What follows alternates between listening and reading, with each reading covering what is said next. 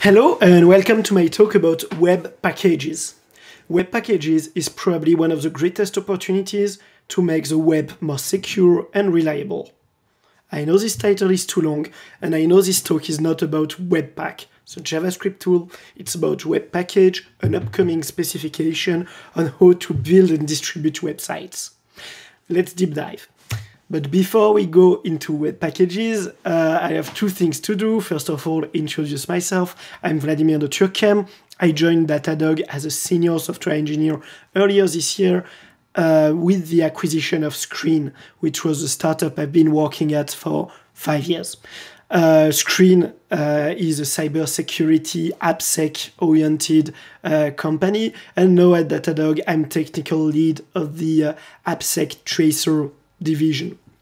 I'm also a Node.js core collaborator and a Node.js security working group member. Also, you can reach out to me at Paul Defet on Twitter. That's probably the easiest way to contact me, and my DMs are open. Okay, quick disclaimer, I don't work on the web package specification, neither for any organism, neither for Datadog. The content of this talk is about my own opinions about web packages in terms of security, and I'm not involved with Webpackage, and I'm not involved with Webpackage in the scope of the organization I am a member of, whether this is Node.js or Datadog. So all of that is very personal, and I am the sole responsible for the content of this talk. What is Webpackage? And still, it's not about Webpack. Webpackage is actually a set of 3 specs that define how to bundle a web application in a single file, how to distribute it with a signature, and how to load it with a signature check. So basically, it's about building a website in a single file, signing it, and loading it in a browser. Web bundle, well, it's basically a single bundle, a single file, and we'll see that in the live demo, which can contain anything you want as assets in a web application, whether that's HTML pages, JavaScript files, images, CSS, or anything else.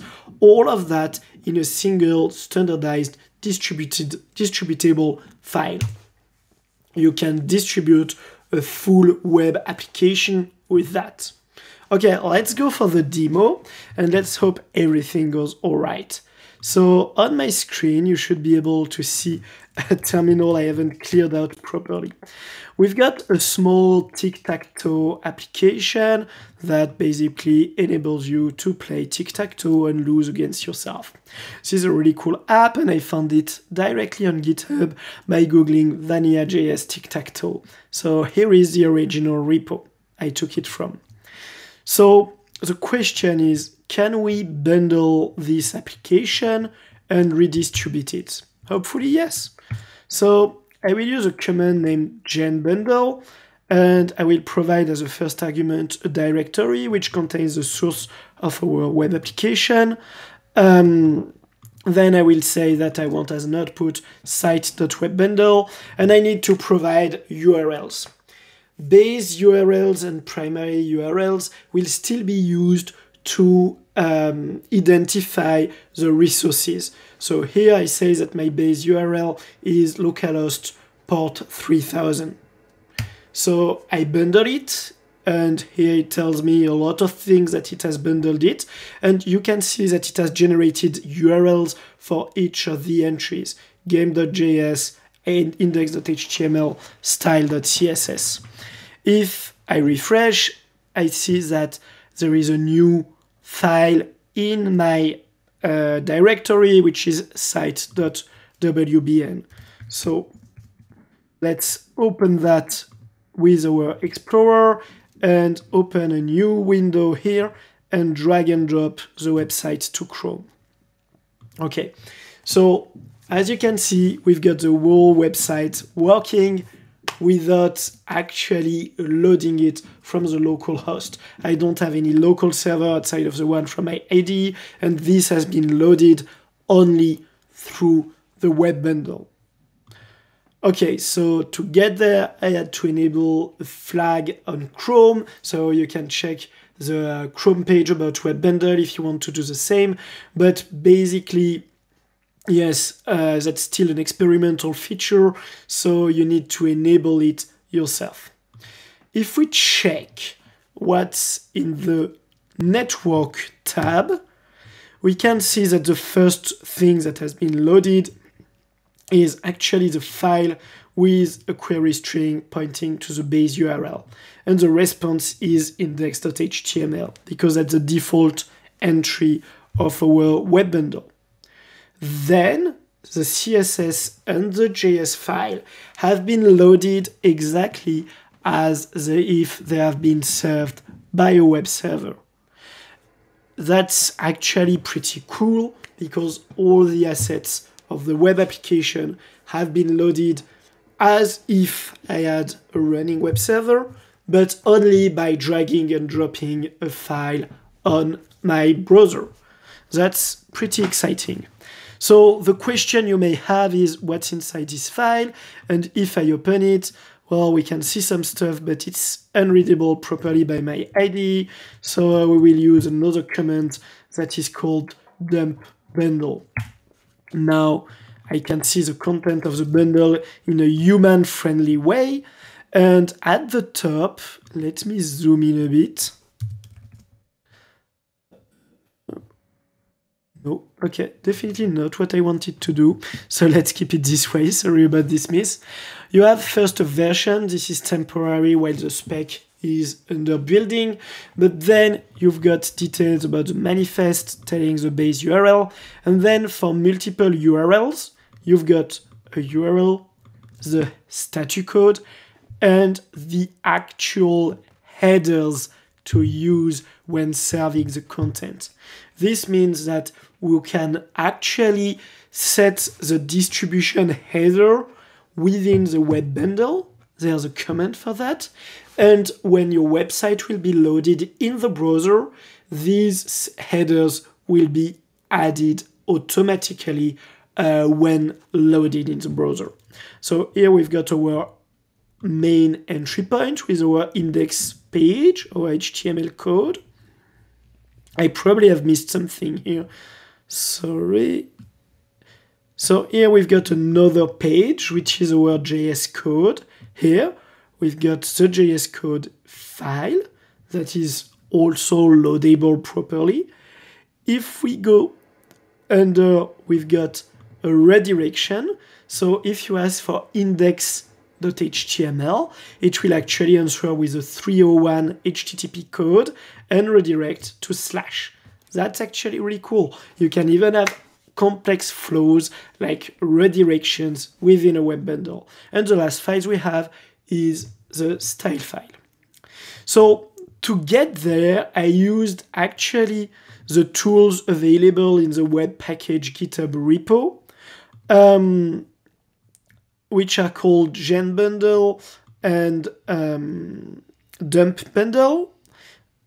You can use also Sign Bundle to sign a bundle if you've got an HTTPS certificate available to sign it. That's the up-to-date way of building web bundles now. It's a Go command, so you have to install it using Go get, and you have to install Go on your machine. There's also a JavaScript implementation on NPM named WBN, but I haven't tested it, so I can't recommend it right now. That's you to test it. Okay, so we have seen the demo, and that's really cool because this bundle you can distribute offline. If you want to give this bundle to someone else from your mobile phone, well, that's as easy as sharing a WhatsApp message or any other message service provider you use. The headers used to serve the apps are part of the deliverable. That's actually really important for the rest of this talk. Now, a word about signed exchange. Signed exchange basically is about having the HTTPS signature in the bundle. So as you have noticed, every item in the bundle has an URL. So you can actually rely on HTTPS if you own the domain used for the URL. You just need to use the same certificate you would use on your domain, so you need to own this, and you can sign the bundle with that. Which means that from the URL, the web browser can check the certificate for the domain and check for integrity. That means that your web bundle can be distributed offline, but still has integrity check. And that's actually pretty powerful. So this is a talk about security. So let me give you my opinions about the opportunities this brings to a more secure and reliable JavaScript world and web world. There are multiple opportunities here. Some of them are for the web browser. We have a standard way of adding security headers. And before I explain why security headers are important, I have to tell you a secret. It's a secret about web browsers. They don't instantiate web content. They instantiate web content under certain constraints. Basically, these constraints are defined by headers mostly, and it's the equivalent of compiler flags for compiled languages. So let's take an example of security headers. If you haven't heard about content security policy, you're missing out on something really exciting. That's a header you can set when you distribute web content that actually defines the allowed origin for resource types. So in your CSP, you can say, hey, images can only be served by this hostname self or by this URL, this domain, like imagehosting.com. Or you can say that JavaScript code cannot be loaded unless they are sent from your current domain. And that's actually really powerful because it prevents people from exploiting some kind of XSS. Also, that's what you use to enforce trusted types. Trusted types are not well known yet, but they are one of the most exciting evolution of the front-end web security in terms of XSS protection. The TLDR for trusted type is that there won't be any eval injection that can't be prevented in the front end anymore. That's the content for a whole totally different talk, and I encourage you to check a talk that Mike Samuels gave at this conference 2 years ago. It's actually really exciting, a bit complex to handle, but so exciting. And both of them, origin definitions in CSP and trusted types in CSP are actually hard to handle, because in a world where security is defined by headers, well, these headers have impact on what assets the browser can load. So if you say, hey, I allow this CDN to serve JavaScript code, well, this is set by the CDN level, by the person that handles the Apache or the Nginx that serves your website, not the developer. The website developers know where to load the assets from. The website hoster doesn't, so there is always a gap here.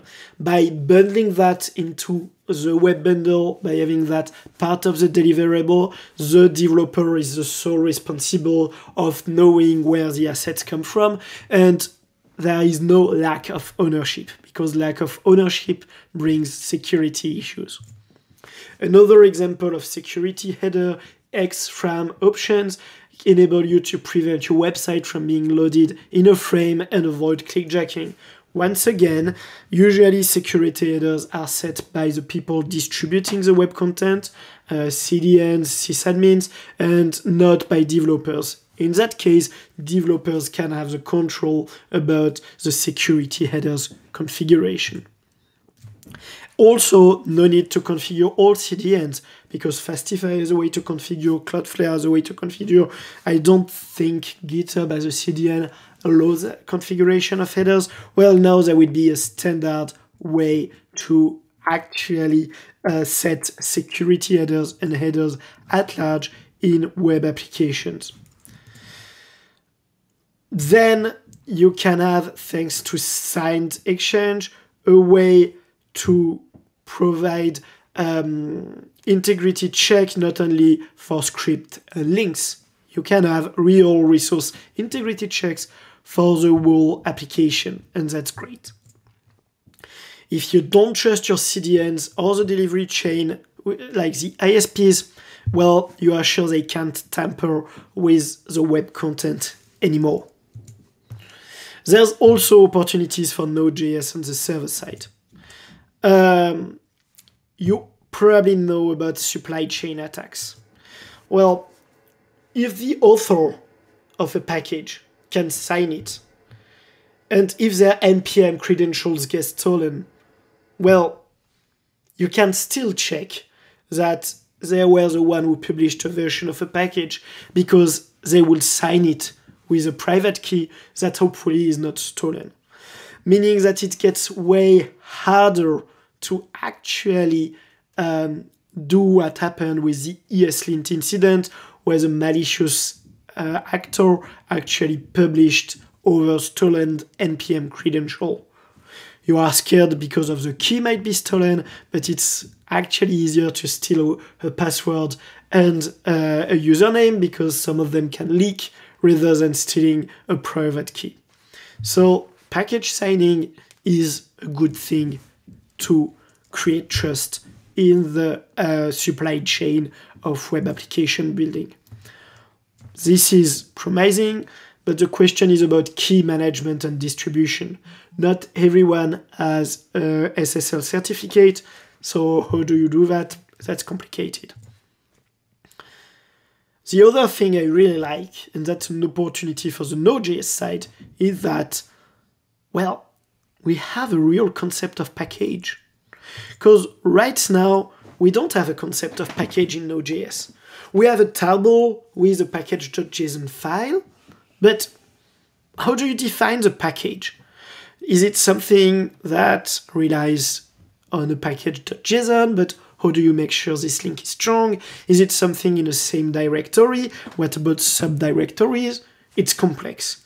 We don't have a clear definition of what a package is. We have definitions of what a module is, what a script is, and we even have policies in Node.js that offers a way to check resource integrity at runtime, but only per file, which is very powerful, and Bradley did an amazing work with this feature, but it might be complicated in terms of user friendliness. If we move that at a bundle level, at a package level, meaning that with the signature, you are sure that there is no supply chain attacks, but also at runtime, you are sure that there have been no supply chain attacks, and that the package you execute is the one that has been built by the package maintainer. But it goes beyond the friendly way of doing integrity check. What about per package authorization? Everyone is asking about OS access policies, syscall policies, and there's a PR for that. And probably, I might be outdated, but you can do stronger things by relying on operating system features for that. But we could still membrane and prevent packages from accessing certain part of the code by package. But that might be terrible in terms of perf, because I will still need a bit of stack trace exploration, introspection, and I haven't tested anything, so don't get too excited. Even Dino does not provide this feature. Let's go to the next slide right now. You could also imagine to resign package in enterprise context to have a list of audited and usable dependencies, meaning that you are sure that as a security team, developers don't use things that have not been validated. And that's actually very powerful. Okay, a few final thoughts. I love web packages. Yes, I do. Webpackage opens multiple doors.